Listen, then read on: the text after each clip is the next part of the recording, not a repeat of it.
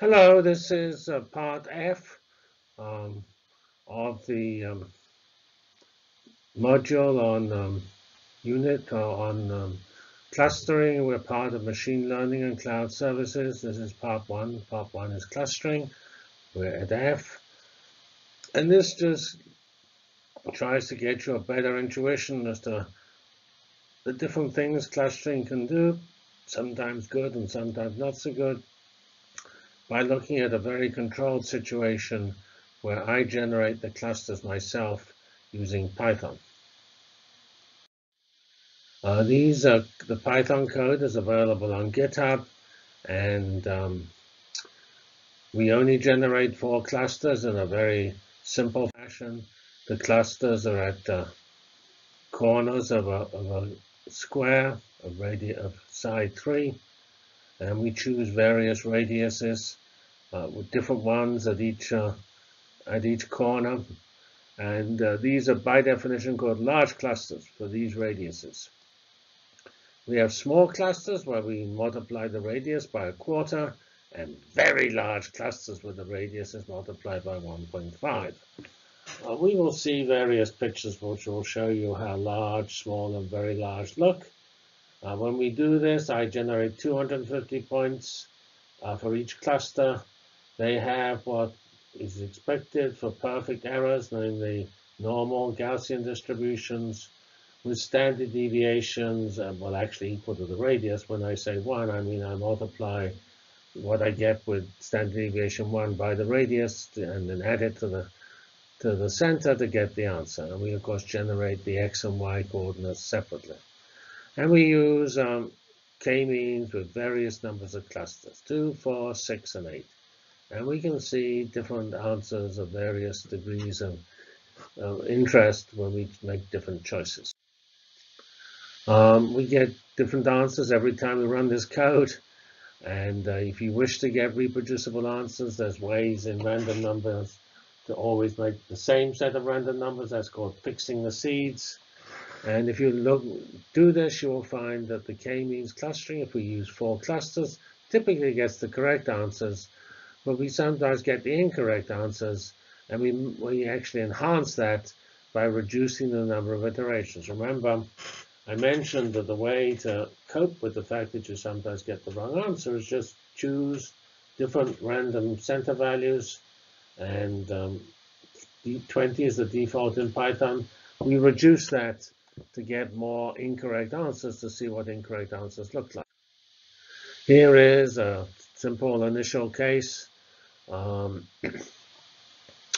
We have small clusters here, so these are very tightly, they're hugely differentiated. The clusters are very clean.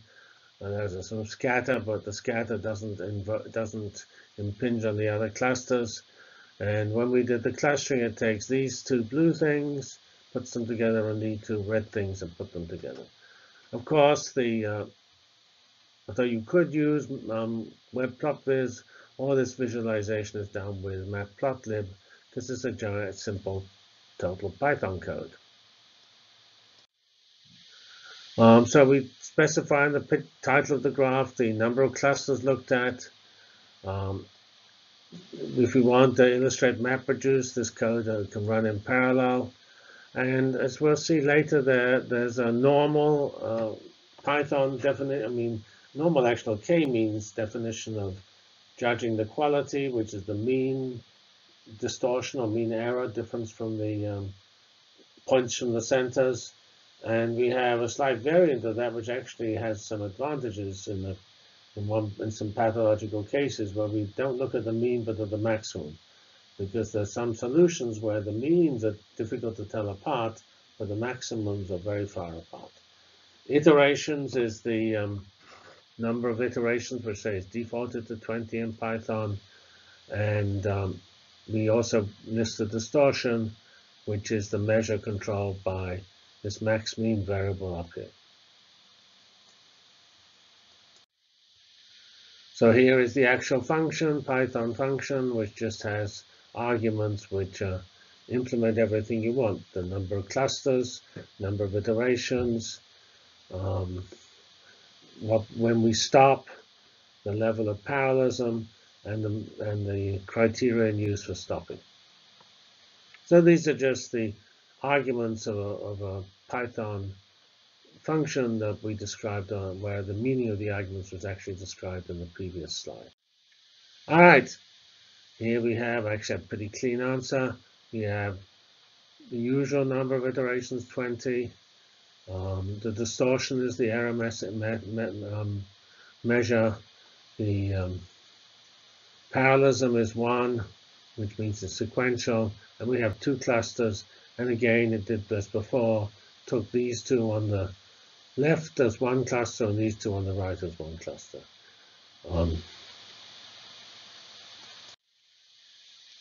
And here we have a very large solution. So when you have very large, not solution, very large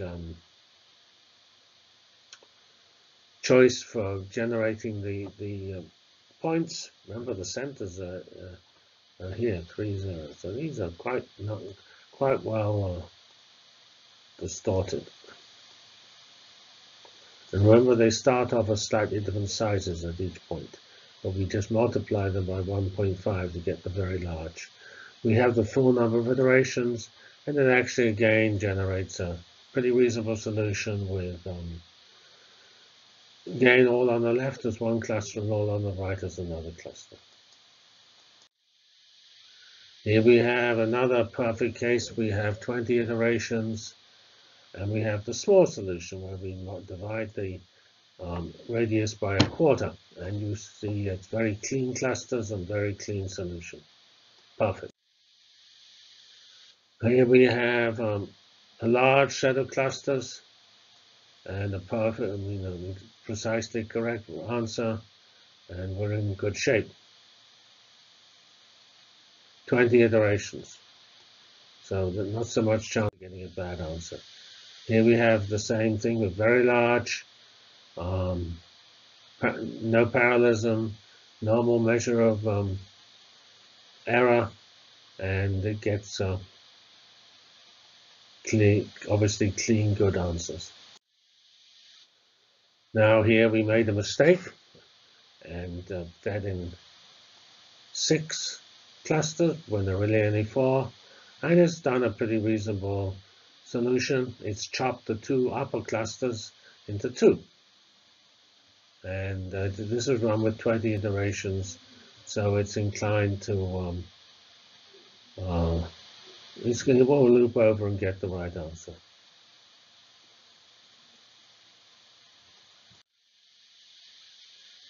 All right, here we have another k-means equals 6 clusters.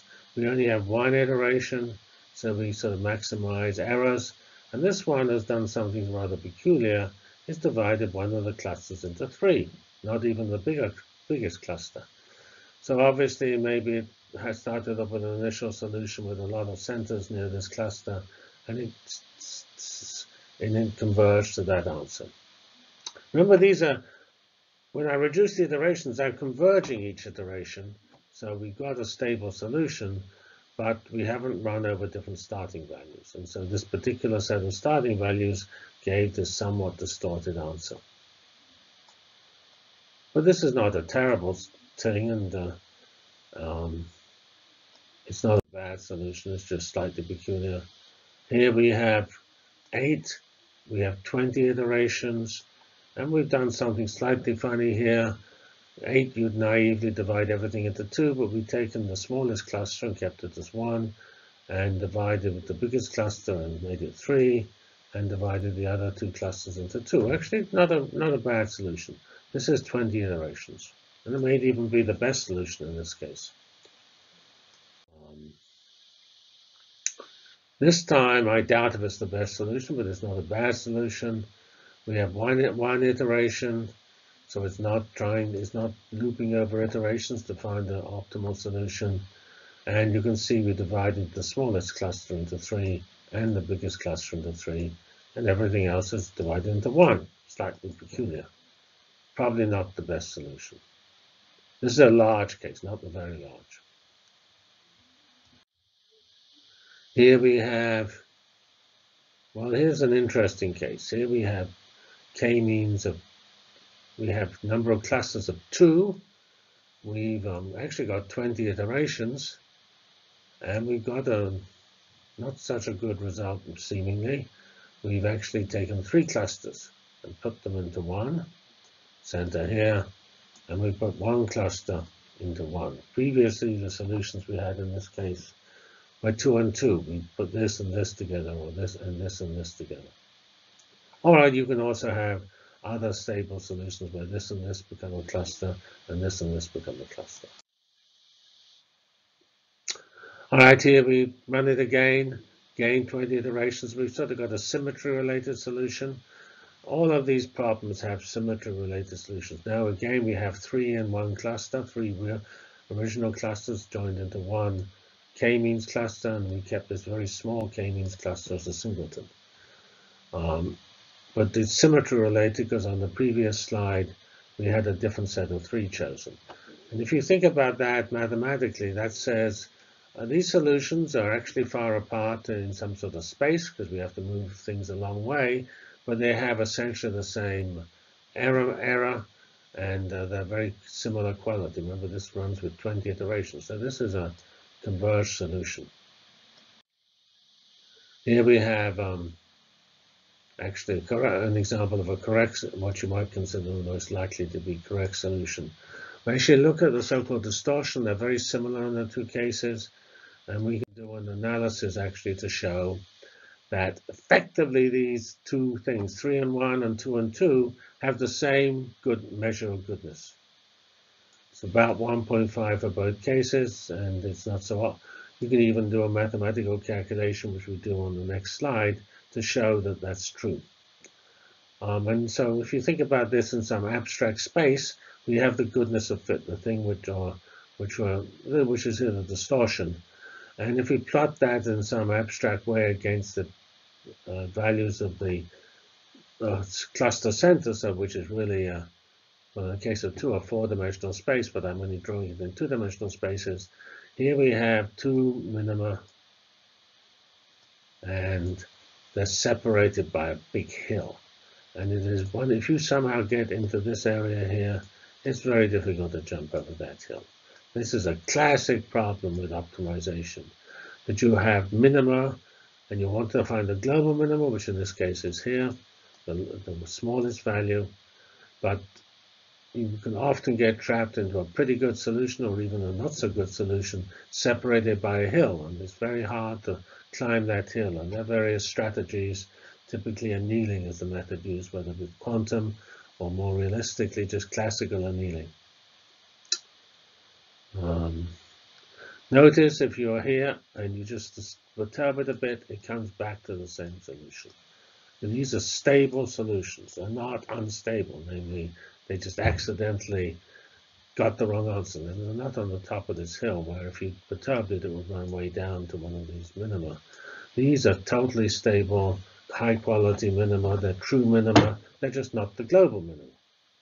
And finding a global minima of a complicated function is obviously pretty hard. Because when you're near a local minima, and then this is a local minima, it's not so obvious to you whether there is a global minima.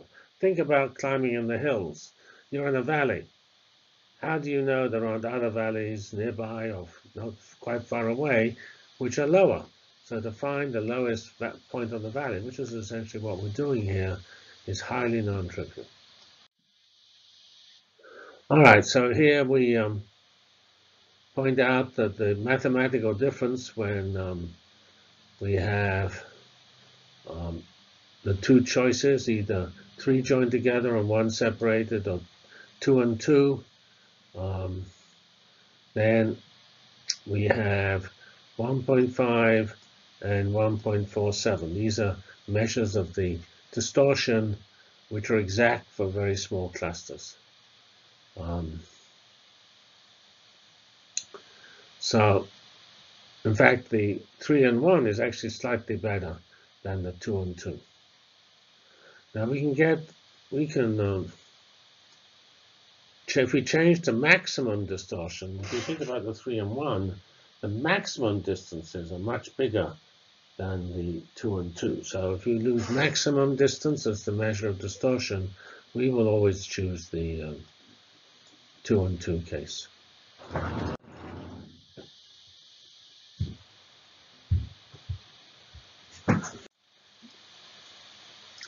Okay, so we can discuss this hill a little more and these symmetry-related solutions. If we do 2 and 2, there are only actual two solutions. You either join ones on the left together and ones on the right together, or you do one on the top together and one on the bottom.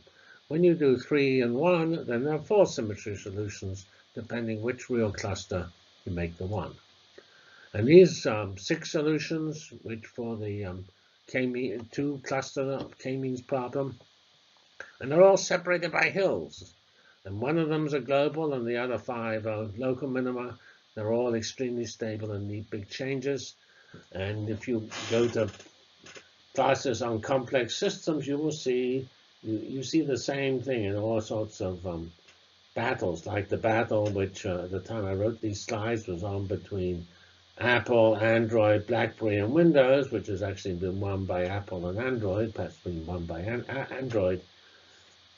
This was a battle between operating systems, and you eventually end up with, in this case here, 1 or 2 winning, and the same is true in political parties.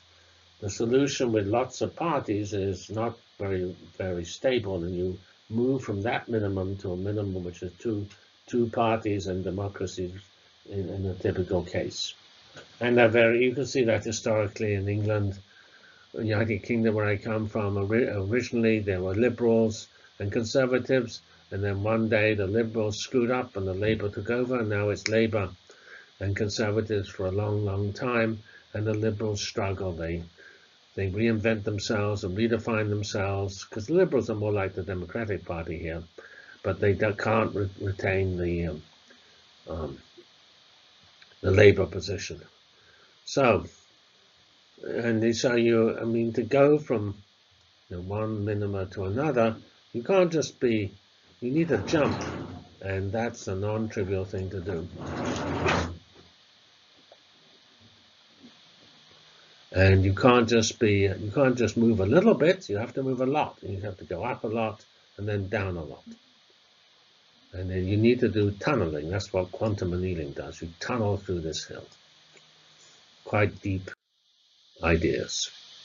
All right, here we have 2 and 2, and this is rather messy, a very unsatisfactory solution. We have split one of the clusters in 2 and so we have 2.5 and 1.5 as our solution. Well, that's not very good. I was ashamed to even put up the parameters on this one. As I did this many years ago, I'm afraid I can't reproduce the parameters. I guess I've given up on parameters on all of these. So here we have four clusters, and we've actually split the smallest cluster into 2. That's pretty unsatisfactory. We joined 2 large clusters. We've done 1 3/4 here and 1 1/4 here, a very unsatisfactory solution. Let's assume these are 1 iteration solutions. All right, here we have another. This is a large set of clusters. Now we've done for 4. We've joined 2 together, and then at the top we've split 1 effectively into 2, the largest cluster, and we've left this one as a 1. So when you have 1 done correctly, the others are essentially wrong. Here's another messy case where we have this one is not so bad. It's almost 1. This is definitely 1. This one is 1 1/4, and this one is 3/4 bled over into this. That's why I missed these ones.